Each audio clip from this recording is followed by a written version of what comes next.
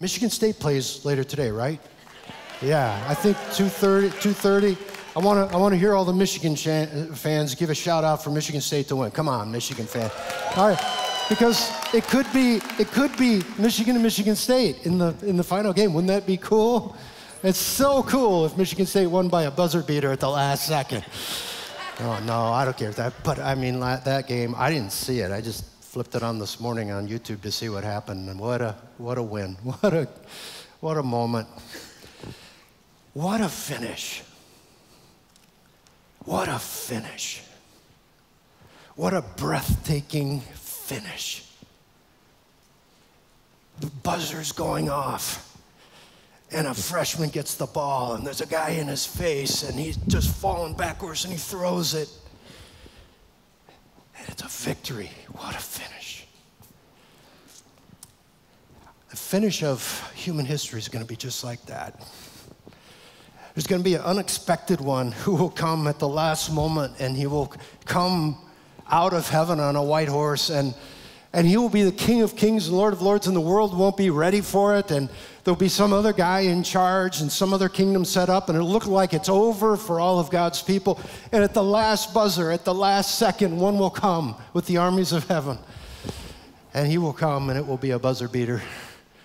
And he will set up his kingdom forever and ever and ever and ever and ever and ever.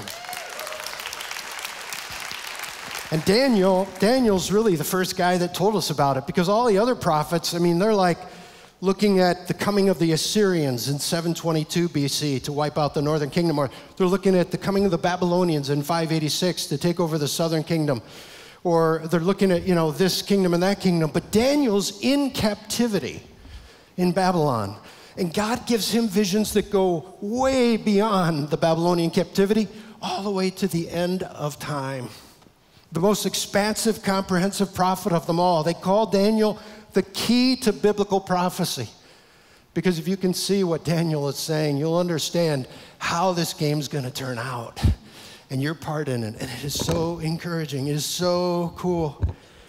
I mean, God was the first prophet in Genesis chapter 3, right after Adam and Eve sinned and fell. He came into the garden, and he looked at Adam and Eve and the serpent, and he said to the serpent, the seed of the woman is going to come into the world and crush you on the head, and you will bruise him on the heel.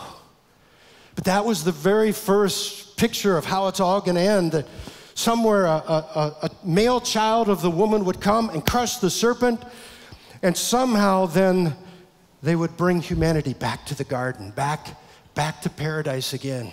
We've got to get ourselves back to the garden. We can't. God will. And that's the story of the whole Bible. And Daniel, in captivity, was for some reason chosen by God to show us how it's all going to play out. It'd probably take a whole semester in a seminary to teach the book of Daniel. So how do I do that in 30 minutes? Well, I thought I would just take 2 of his prophecies and show you kind of biblical prophecy, the big scope of it from beginning to end, from where Daniel was until Jesus returns.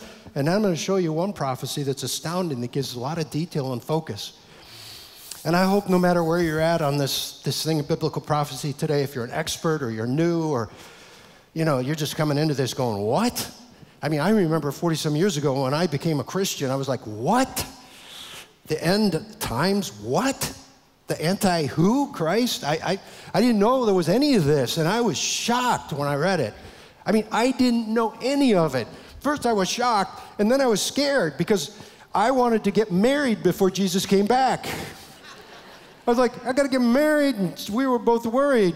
Either we were going to die in a car accident or Jesus would come and we wouldn't get married. And so I was scared, and then we got married, and then I'm like, well, wait till we have some kids, God.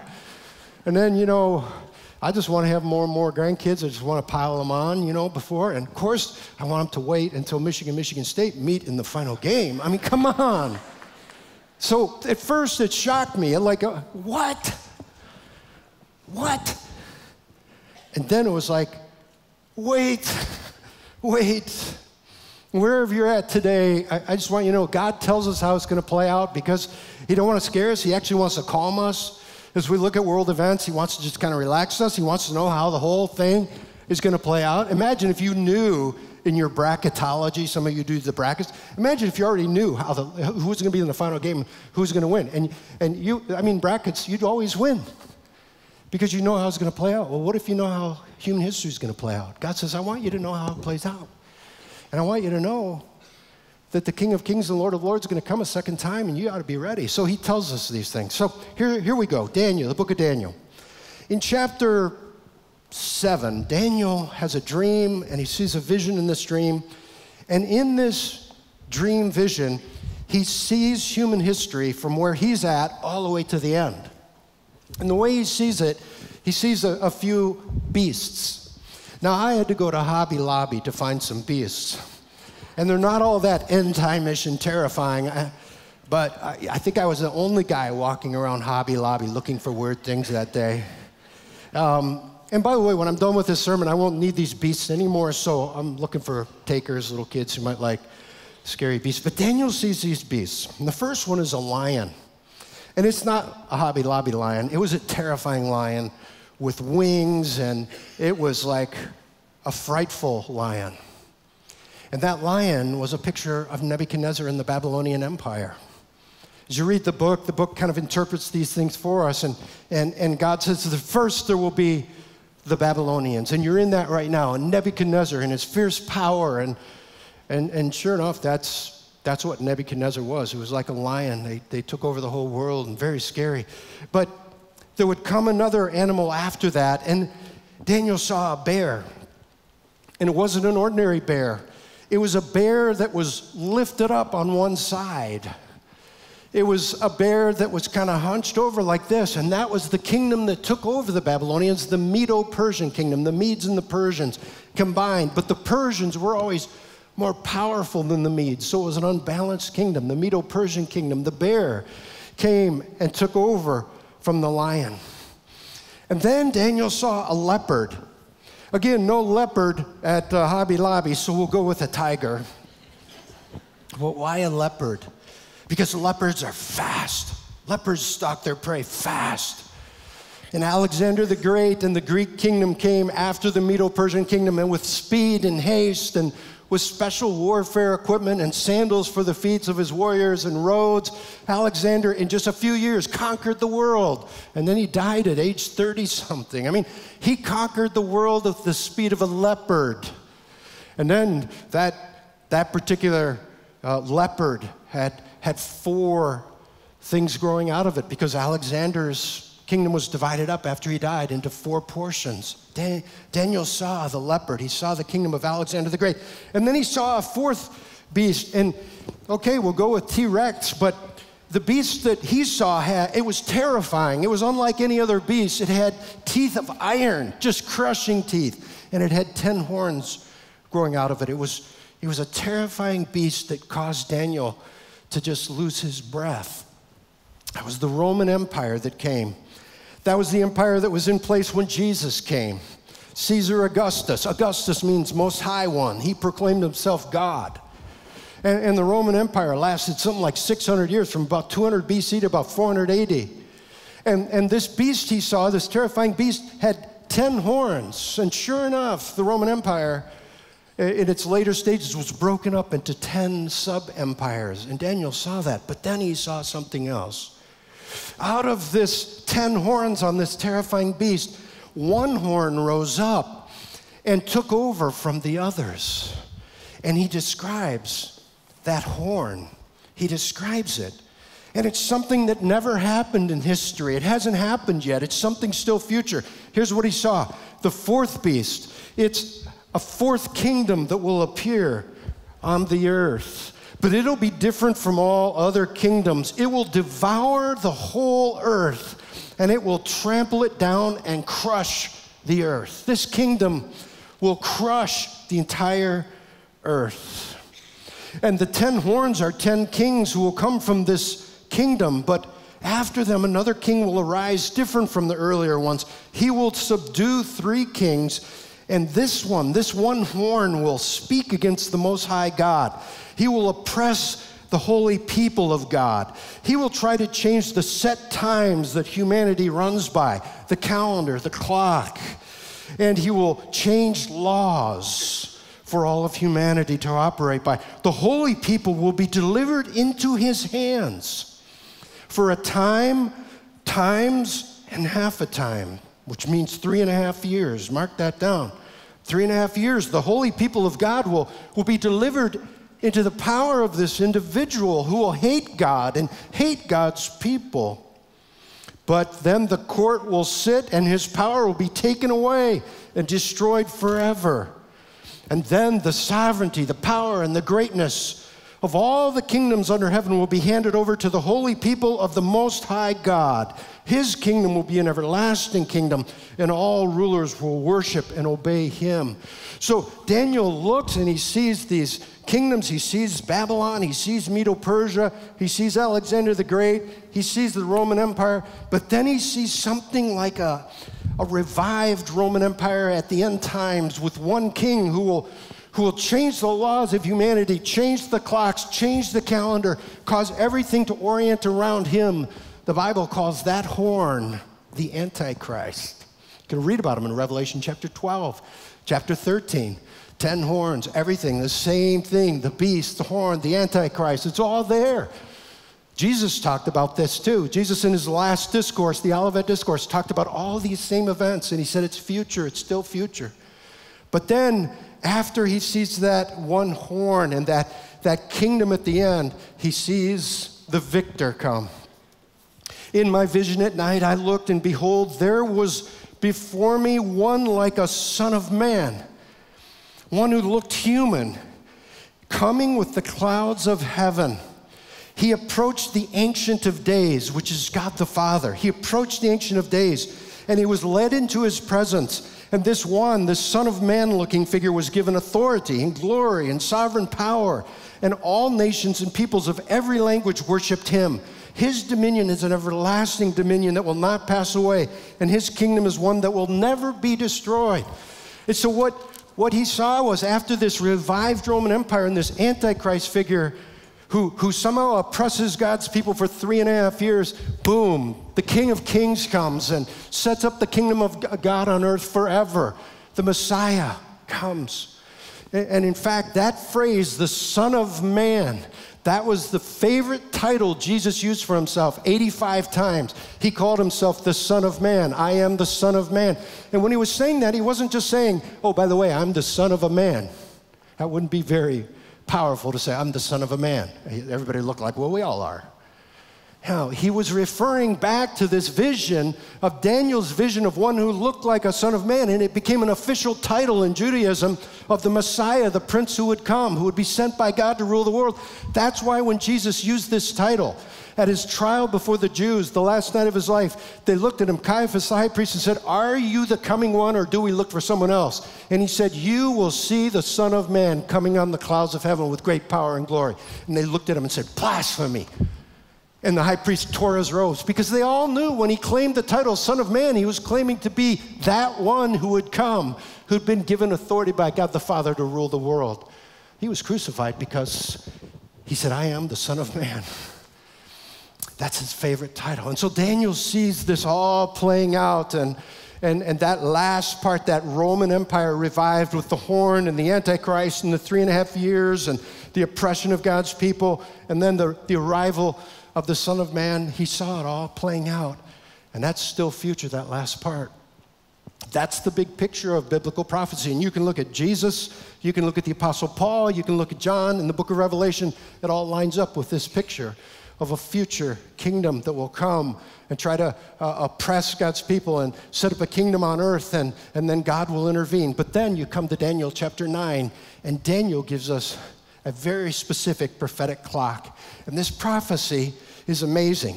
It comes in response to his prayers.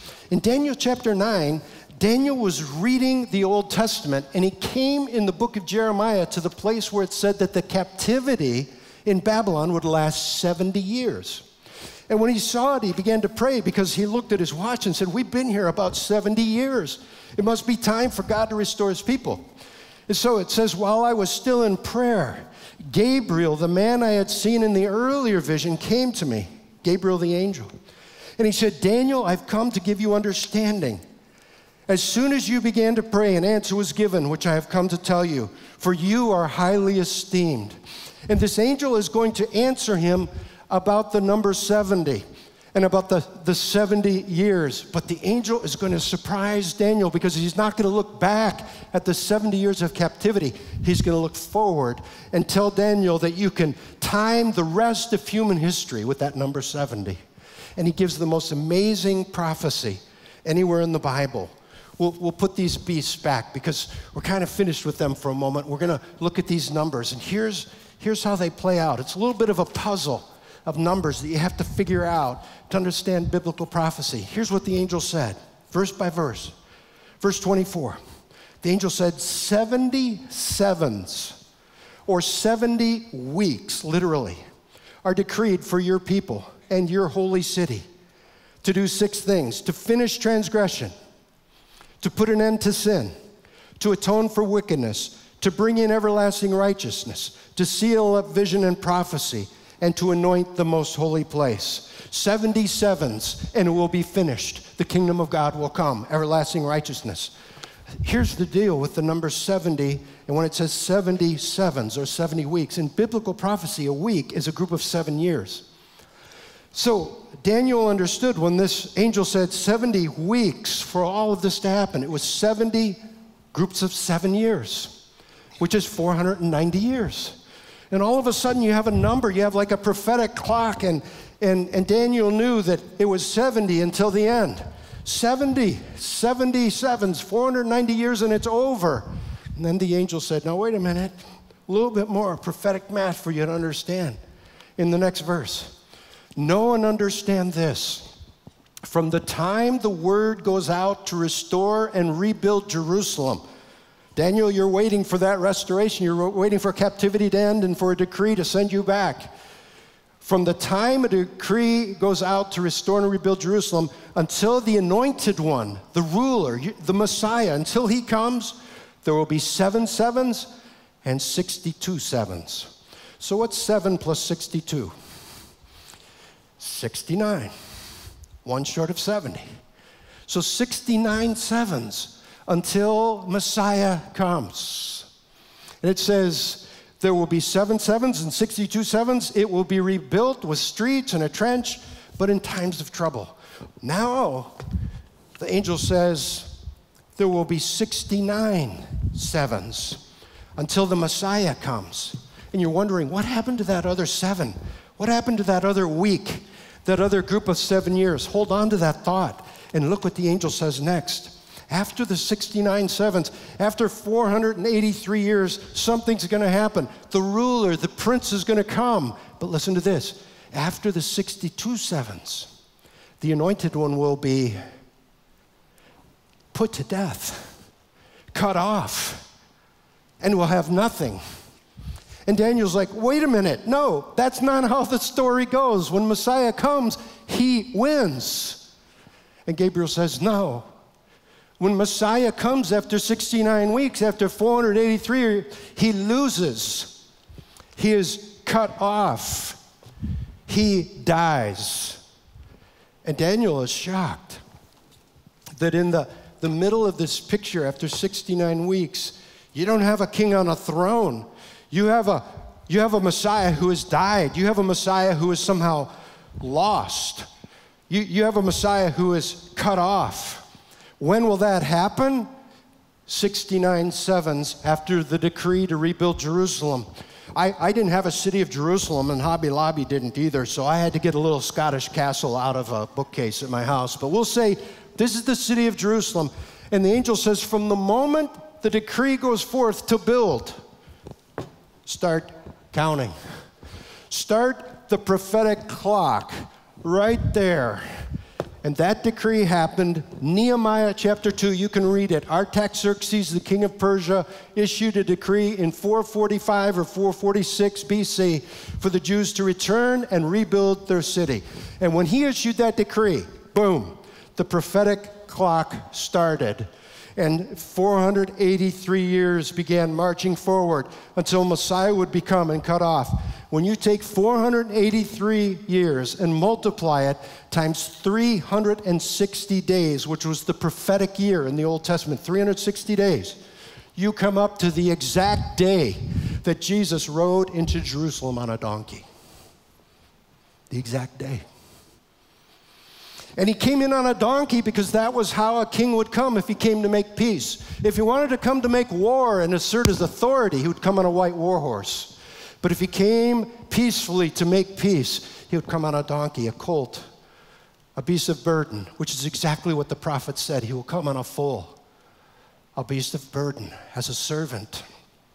And when Jesus came in, and he saw Jerusalem, and people were laying down their branches. We're going to talk about this next week, but they're laying down their branches saying, Hosanna, Son of David. Hosanna means save us now, save us now. Son of David, set up the kingdom. Come on, set up the kingdom. Because they thought it was time for the king to rule. And Jesus wept over the city. And he said, if you had only known this day, if you had only known the things which make for your peace, but they've been hidden from your eyes. Because Jesus knew what Daniel knew. He was headed for a cross, not a crown. And so he wept. And this prophetic clock plays out. And then look what it says next. Because you're wondering, where'd that 70th week of Daniel go? Where'd that last 7 years go? Well, it says the ruler. After the 62 weeks, the anointed one will be put to death and will have nothing. And then the people of the ruler who will come will destroy the city and the sanctuary, and then the end will come like a flood, and war will continue until the end, and desolations have been decreed. In other words, there's something in the future where the ruler who is to come will assert himself again. In the future of human history, there will be a future time where that other prince shows up again, the one who tried to put this one to death and who's thought he's won, and he's going to try to set up an earthly kingdom. And then here's how it ends. This other one, this beast, this Antichrist will confirm a covenant with many for 1/7. There it is again. That last missing 7, the 70th week of Daniel, that last period of 7 years, he will confirm a covenant with the many for 1 7-year period. And in the middle of the 7, he will put an end to sacrifice and offering. And at the temple, he will set up an abomination that causes desolation until the end that is decreed is poured out on him. In other words, this person, remember before it said a time, times, and half a time, he will persecute the people of God. Sure enough, in the middle of the 70th week, that final 7 years, the kingdom of Satan will turn on the people of God. And this individual will come. You read the book of Revelation, it's not Satan in person because, who'd want to worship that? So what he does is he puts up a real worshipable person. Thank you, Hobby Lobby. He looks so cool. And people will worship the beast. But under that hat, there's a horn. Because he's the little horn of the 10. And really, the moving force behind him is Satan. It's all in Revelation chapter 12, 13, and 14. Satan sets up his kingdom, puts forth his Antichrist. Satan's playing God the Father. This is God the Son. This is the true Messiah. And then he's got this other person called the false prophet who imitates the works of the Holy Spirit and does signs and wonders so that the world will worship this one. And that's where the number, the 666 comes. That's the mark of the beast. And the world will have to have some kind of chip or number to buy, to sell, to do. It's kind of like they're doing with dogs now. They're implanting a chip. So you just take your dog into the vet and they just scan your dog. There's businesses now that have implanted chips in their employees. So you don't pull out a card to get in, you just scan your hand. And that's what it takes to get in. Somehow in the last days, this kingdom will be set up. And in the middle of that final week, he will break his covenant and he will persecute God's people. You read the Bible, it's called the tribulation period, the last 7 years. And what's happened, you begin to put it together now. The prophetic clock started here, but when Christ died and rose again, God put the clock on its side and said, pause. A pause in the prophetic clock between the 69th and 70th week of Daniel. And that last 7 years will not start until God says go. And in the meantime, God is waiting for people to come to know him and respond to this, to respond to the first coming of Christ so they can be ready for the second coming of Christ. All throughout the Bible, it's called the times of the Gentiles. It's the church age. Do you know we're living in a parenthesis created by God's patience so people can respond to the first coming of Christ? Do you realize Easter means you can invite people during a period of God's patience to respond to the first coming of Christ? Because when this second coming happens, it'll be too late. You're living in a prophetic pause, a gap. And Daniel, when he saw this, it just blew his mind. At the end of the book, the angel says, seal this up, seal this prophecy up, go your way, Daniel, enter into your rest, receive your reward, you'll be raised again at the end of the days. And Daniel he let all this rest in Scripture for us to see. And you look at it and you say, well, what do we do with that? What do we do with it? At the end of it all, the beast will be toppled, and the Antichrist will be toppled, and the return of Jesus Christ. Sorry, I couldn't find a glorious war horse with Jesus on it at Hobby Lobby, but I found this in Jim Baba's office. So we'll put Jesus there holding his lambs, and he comes in great power and glory. And Jesus said all this. He said it all. This is what's going to happen. And so we're waiting for that 70th week. We're waiting for the prophetic clock to start again. What do you do with that? You're going to go to work tomorrow. You're going to watch basketball this afternoon. You're going to raise your kids. You're going to struggle through having some disease you don't like having. What do we do with this stuff? Well, here's what you do. Number one, kiss the sun and relax. Kiss the sun and relax. What do I mean by that? I mean, you can watch the news and get all bent out of shape. You watch the news and you just go, oh no, somebody's gonna push a red button, or this guy's gonna send like some weird agent over here to kill our spies, and maybe I'll breathe in some powder, I better check out my mail, and you can get all bent out of shape and just afraid about the end times. Here's what God says. God says, relax and laugh.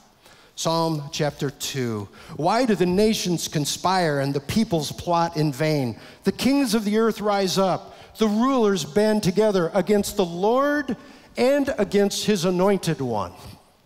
The Lord and his anointed one.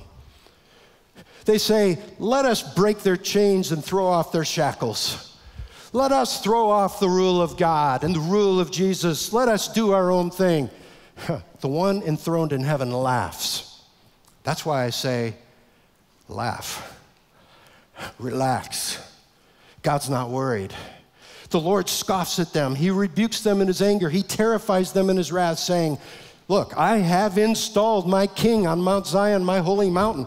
God the Father says, right now in heaven, seated at my right hand, is the King of Kings and Lord of Lords. And when the prophetic clock starts again, he will show up. But God says, I've already installed my king. It's already decided. The bracket's already determined. The champion, the crown, it's already won. The buzzer beater, it's done. God laughs at the nations doing their plotting. He says, I've installed my king. I will proclaim the Lord's decree. Now, this is the Son of God speaking. He said to me, you are my son. Today I have become your father. Ask of me, I'll give the nations as your inheritance, the ends of the earth your possession. You will break them with a rod of iron. You will dash them to pieces like pottery. Therefore, you kings, be wise. Be warned, you rulers of the earth. Serve the Lord with fear and celebrate his rule with trembling. Kiss the Son, or he will be angry, and your way will lead to destruction, for his wrath can flare up in a moment. Blessed are all who take refuge in him. That's why I say, kiss the Son and relax. You see, in ancient times, when you came into the presence of a ruler, you didn't just say, hey, ruler, how's it going? You walked in, and you got down, and you bowed down, and you kissed the feet of the ruler to show you knew who was ruling. And God says, you know what? You can watch the news all you want. You can watch about this Vladimir and this Kim Jong whoever, and you can look at your own president and all the goings on in the world. You can look at that and this and the other thing and the other thing. But as far as I'm concerned, this game is over. And the Son of God, I have already determined, will someday leave the throne on my right hand in heaven. He will show up in the clouds of glory, and it will be over. So you would just do well to kiss the Son and laugh at the TV.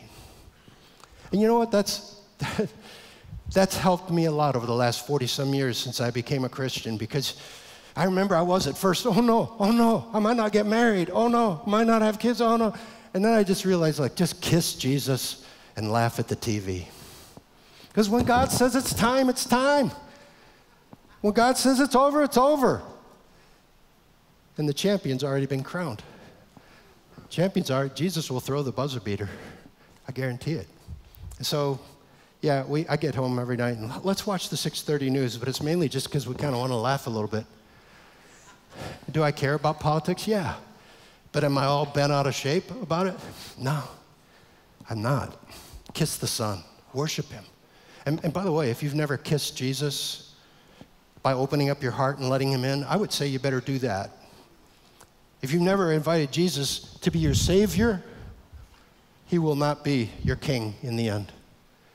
You gotta accept the first coming of Christ to benefit from the second coming of Christ. You have to. You're in the age where the prophetic clock is on pause, but it will start up again someday. And in that day, according to Scripture, it'll be more and more difficult to say yes to Jesus, because according to Jesus, you'll be hated by all on account of my name. And so I say to you, if you've never kissed Jesus and accepted him as your Savior, I say to you, please accept the crucified and risen Lord, because someday he will be the powerful, glorious King who comes from heaven. Kiss the Son and relax. Second, look forward to this and live a holy life. Here's what Peter says in 2 Peter chapter 3. He starts the chapter, I won't read it, he says, in the last days, mockers will come with their mocking, say, oh, where's the promises of his coming? Everything continues ever since Jesus left. He's never coming back. They will mock. And Peter says, do not be put off by the mockers. And here's why he's waiting. Do not forget this one thing, dear friends, with the Lord, a day is like 1,000 years, and 1,000 years is like a day.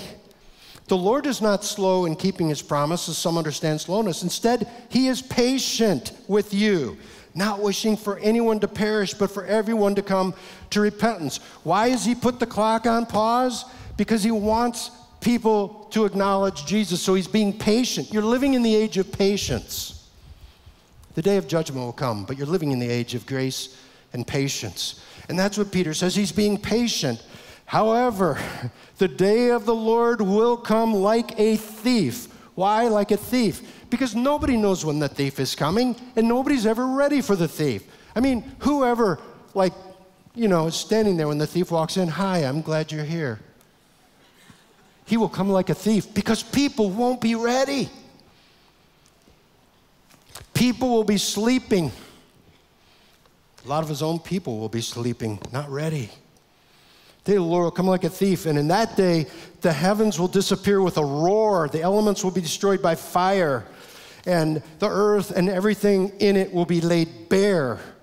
Since everything will be destroyed in this way, what kind of people should you be? Peter's writing to Christians. You ought to live holy and godly lives as you look forward to the day of God and speed its coming. That day will bring about the destruction of the heavens by fire. The elements will melt with intense heat. But in keeping with his promise, we're looking forward to a new heaven and a new earth where righteousness dwells. So then, dear friends, since you're looking forward to this, make every effort to be found spotless and blameless at peace with him. Look forward to this and live a holy life, because he is coming back. And he will call his own people to account for how we've lived, whatever station of life God has put you in. Be faithful in it. Be faithful. Live a holy life. This is real. And he's wondering if you're going to be ready, if you're going to be looking for him. I don't know when he'll come. I don't know if we're in the last days. To me, people ask me that. I say, it's like a checkerboard. And for quite a while, God has had all the pieces in place for the final checkmate. The final checkmate. It's like all the pieces are there. Just a matter of time before God just goes, checkmate, game over.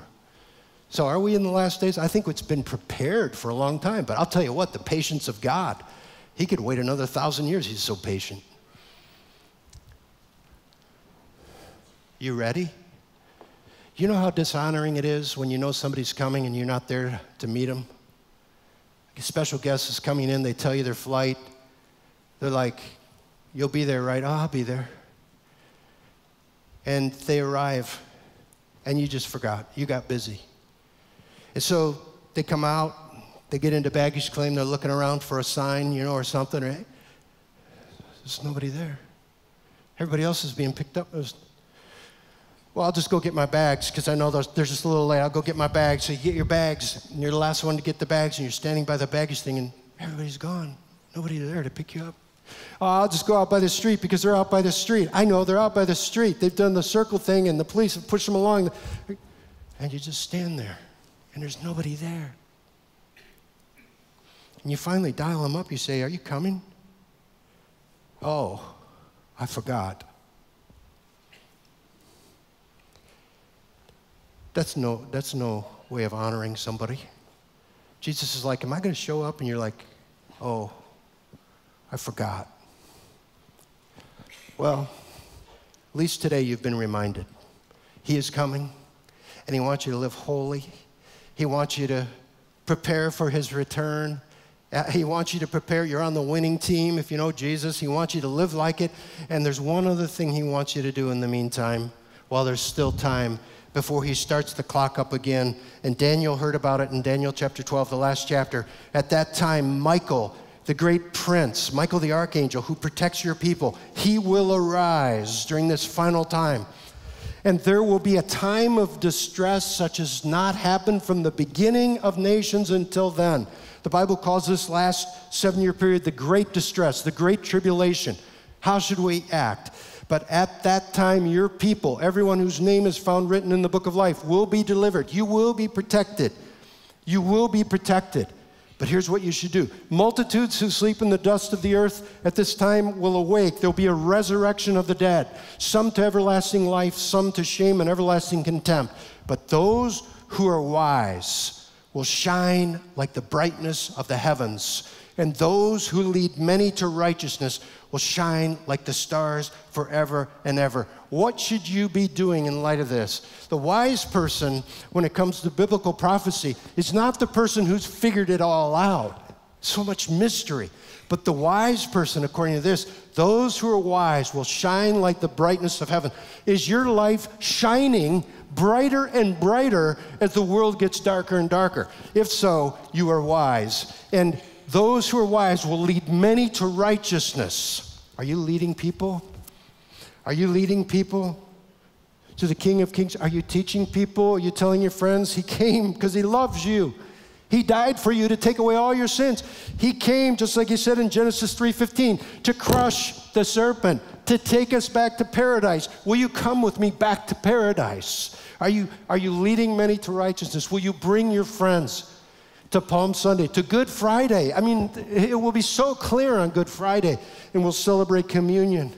And Easter Sunday, we'll celebrate his resurrection, his triumph over death. Will you lead many to righteousness? Those who are wise will. And Jesus will come again someday. And he'll shoot the buzzer beater, and it's over. And it's true. God doesn't give us this stuff to scare us.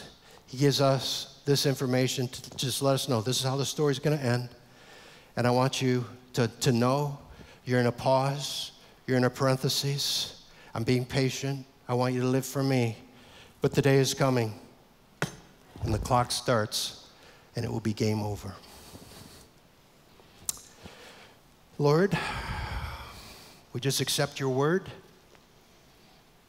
We say thank you that we live in a day of patience, the day of grace, the day of the crucified and risen Lord, who's calling people to repent and come to himself, waiting for them to kiss him, to do homage to him, to acknowledge him as Lord of Lords and King of Kings before it's too late. Thank you for the day of patience.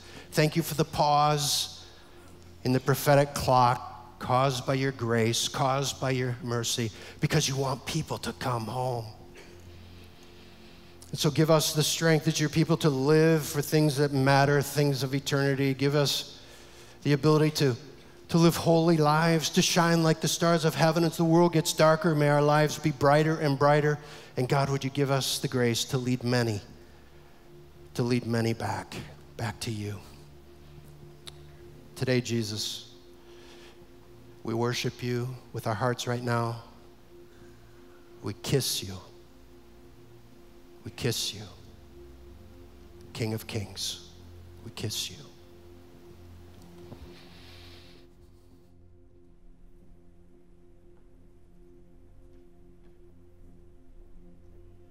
Let's stand together and let's just proclaim that today, that as nations rise, as nations fall, God is the rock on which we stand, on which we build our life, and He is our firm and our solid foundation, come what may.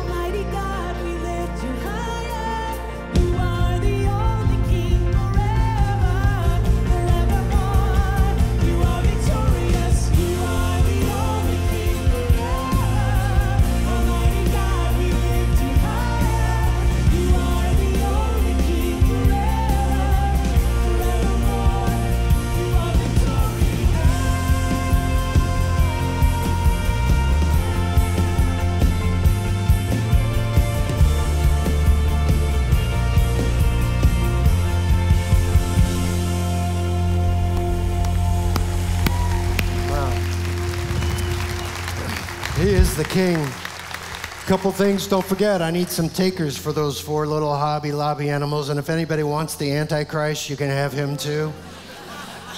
If you need a scholarship for the women's gathering or any other retreat here, just know nobody doesn't go because of money. You come talk to us, we'll make sure you have the money to go.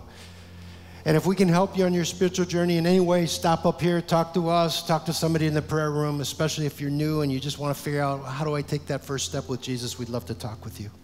Jesus, we just, again, worship you. We love you. We kiss you today. We kiss you because you died and rose again to take away our sins, to give us eternal life. But we also kiss you because you are the soon and coming King of Kings, the Anointed One. And today, for that, we wait for you, we watch for you, we work for you, and we worship you. In your name, amen. God bless. Go in peace.